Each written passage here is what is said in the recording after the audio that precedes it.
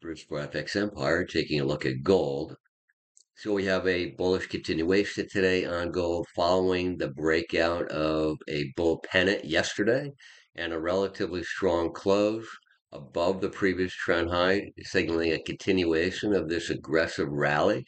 It is looking more and more now like gold is going to hit a record monthly closing price this month and a record weekly closing price this week, setting the stage for new record highs. We can look at potential targets on new highs very simply, and we'll look at others in the future. But for right now, we'll just look at a couple simple ones. First one being the ABCD pattern. The ABCD pattern completes at 2131, which is where the CD leg matches the price appreciation of the AB leg. We can also extend that CD target by Fibonacci ratios, 127.2% Fibonacci ratio of this CD leg. In other words, take the AB, multiply it by 127.2, and then add it on to the C. That gives us the extended target of 2185. If we do the same for the 161.8% Fibonacci level, it gives us 2254.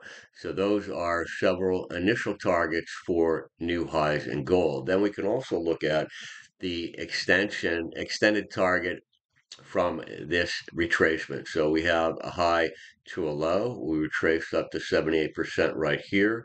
100% retracement is up here. 127% extension of that decline. So 127.2% retracement is at 2156, and then 161.8% retracement is at 2254. The interesting thing up here is that we have both methods identifying the same price area of 2249, 2254. That solidifies this zone right here and makes it more significant if it gets up that high. First of all, of course, we have to get over these other highs.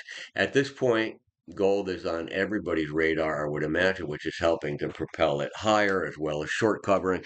And that is probably going to continue into the end of this week as it looks right now. That is it for gold traders. Have a great week.